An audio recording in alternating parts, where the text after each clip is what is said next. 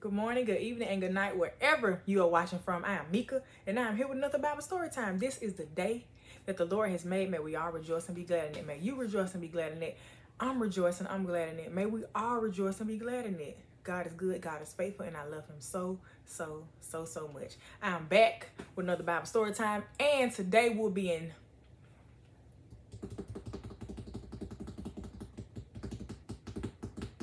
Jeremiah. Yes, Bible story time will start in the book of Jeremiah. Yes. I'm very excited about this book because number one, I love the book of Jeremiah. Number two, I love the book of Jeremiah. And number three, I love the book of Jeremiah. Come on, somebody. I'm sitting here in front of my window because I feel like, I just get better light from here. And yeah, that's why I'm sitting right here. So today, Jeremiah chapter 1, let's get it, let's go.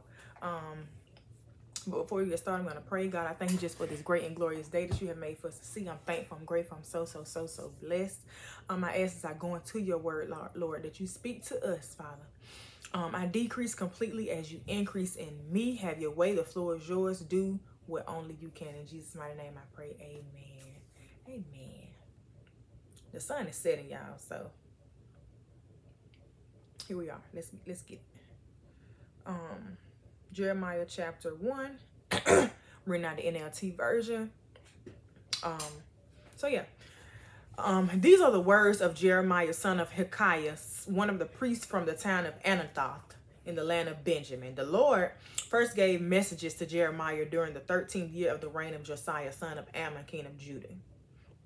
The Lord's messages continued throughout the reign of King Jehoiakim, Josiah's son, until the 11th year of the reign of King Zedekiah, another of Josiah's son, in August of the 11th year. Of that 11th year, the people of Jerusalem were taken away as captives. So, I don't know why God want me to go into the book of Jeremiah, but I mean, a girl can, but these kings and what I'm hearing, what I'm reading here are the kings from the Kings book of Kings. So I just think that maybe this will give us some context as to why these folks was doing the most. Jeremiah chapter verse 4. Jeremiah's call and first visions. The Lord gave me this message. I knew you before I formed you in your mother's womb. Before you were born, I set you apart and appointed you as my prophet to the nations. Oh, sovereign Lord, I said, I can't speak for you. I'm too young. The Lord replied, don't say that. Don't say, I'm too young, for you must go wherever I send you and say whatever I tell you. And don't be afraid of the people, for I will be with you and I will protect you. I, the Lord, have spoken. Then the Lord reached out and touched my mouth and said, look, I have put my words in your mouth. Today I appoint you to stand up against nations and kingdoms. Some you must uproot and tear down, destroy and overthrow. Others you must build up and plant. Then the Lord said to me, look, Jeremiah, what do you see? And I replied, I see a branch from an almond tree. And the Lord said, that's right. And it means that I am watching, and I will certainly carry out all my plans. Then the Lord spoke to me again and asked, what do you see now? And I replied, I see a pot of boiling water spilling from the north. Yes, the Lord said, for terror from the north will boil out on the people of this land. Listen, I am calling the armies of the kingdoms of the north to come to Jerusalem. I, the Lord, have spoken. They will set their thrones at the gates of the city. They will attack its walls and all the other towns of Judah. I will pronounce judgment on my people for all their evil, for deserting me and burning incense to other gods. Yes, they worship idols made with their own hands. Get up and prepare for action. Go out and tell them everything I tell you to say. Don't be afraid of them, or I will make you look foolish in front of them. For see, today I have made you strong like a fortified city that cannot be captured, like an iron pillar or a bronze wall. You will stand against the whole land, the kings, officials, priests, and people of Judah. They will fight you, but they will fail. For I am with you. I will take care of you. I, the Lord, have spoken. That is so good. Ooh, that's so good. But let me go back up here. When it say, this is like one of my favorite verses, verse 12. And the Lord said, that's right. And it means that I am watching. Watching. And I will certainly carry out all my plans. Ooh, that's so good. First of all, Jeremiah is a prophet. God told him that he called him before he was formed in his mother's womb. He appointed him as a prophet to his nations, meaning that in the womb, before we're born, before we are formed, before anything, before we, God has a plan for us. Let's just start right there. Let's just praise God for having a plan for our lives right then and there. Number two, it's personal for God. He calls us and appoints us to certain things in life, and he calls us to be certain things in life for his purpose, for his plan, for his will, to do his will, his way, his purpose, what he say, nothing more, nothing less, nothing else. Okay.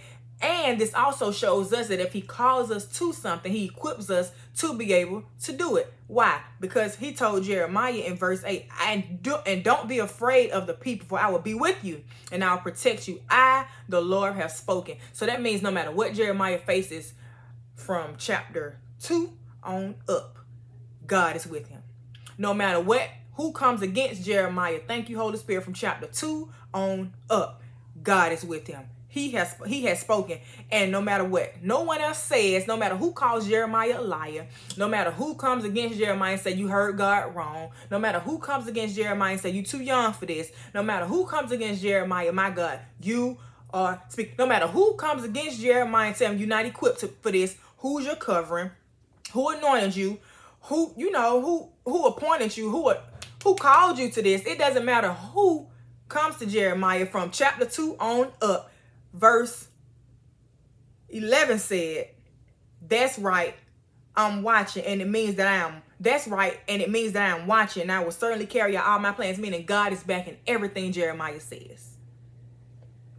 Point blank in the picture. Listen, no matter who comes and say what, God is backing Jeremiah's word. Why? Because he's watching it, what? Faithful to perform. Why? Because he can't lie. He's sovereign. He do what he want. And if he called us to it, he's going to bring us through, and he's going to equip us for every single thing that we have to do. Let's go into a high praise for that right now. God, I thank you. God, I thank you. So the thing is, I believe that God even told Jeremiah this to prepare him for what was to come. I don't know. I haven't read the whole book of Jeremiah, but the little bit that I have read, the little smidgen that I have read, it's good. And it also tells me that God is faithful. We've seen that in 1 Kings. We've seen that in 2 Kings. And I believe it's not going to be any different in Jeremiah. Why? Because God said so, number one. And that's really it. Point blank and period. First and final authority is what it is. That's it. End of Bible story time. Come on now. But the fact that God letting Jeremiah know, you're going to be giving some uncomfortable messages. Like what I'm calling you to say, who I'm calling you to go and speak to, what I might have you to say sometimes going to be controversial. But it don't matter. I'm backing everything you say because I'm watching, faithful to carry out every single thing that I said through you. So don't doubt and don't be afraid, because if you be afraid, verse 17, get up and prepare for action. Meaning right now, you ain't got time to waste. Let's go. Let's get it. Go out and tell them everything I tell you to say. Meaning, when you say something against Jeremiah, you're not coming against Jeremiah. You're coming against the only one true and living God, because these are his words. Okay. Do not be afraid of them, or I will make you look foolish in front of them. Why? Because God told him, don't fear the faces of men. And I guess for me, I relate to Jeremiah's calling, commission, and all these things so strongly because that's how God talks to me. Don't be afraid of the faces of men. If I tell you to say something, do exactly what I said, because I'm backing every word that you say. Okay? So I can go with confidence, even if I'm shaking in my knees. I can go with confidence knowing that God is backing me. God got my back. Who gonna check me, boo? Oh, okay. Because you ain't checking me, you checking my daddy. Okay? And then another thing that makes me confident, because in verse 18 it says, for see, today, meaning I'm not wasting time. Today I have made you strong. So if you were weak, you're now strong. Like a fortified city that cannot be captured. Can't nobody bring nothing up against you. You can't be caught. You can't be arrested. You can't be none of that. None of that will hold up against you. Why? Because I'm backing you. Okay? Like an iron pillar or a bronze wall. What's coming through that? Nothing. Who's coming through that? Nobody. You will stand against the whole land. Who gonna be able to come against Jeremiah? Nobody. I just think that it's very important that we lay this foundation today. It's very important that we lay this down now. So when Jeremiah go through what he go through, when Jeremiah come up against certain things, we'll be able to refer back to chapter 1. Fortified wall, bronze wall, fortified city, iron pillar. No, you will stand against the whole land. Kings, officials, priests, and the people of Judah.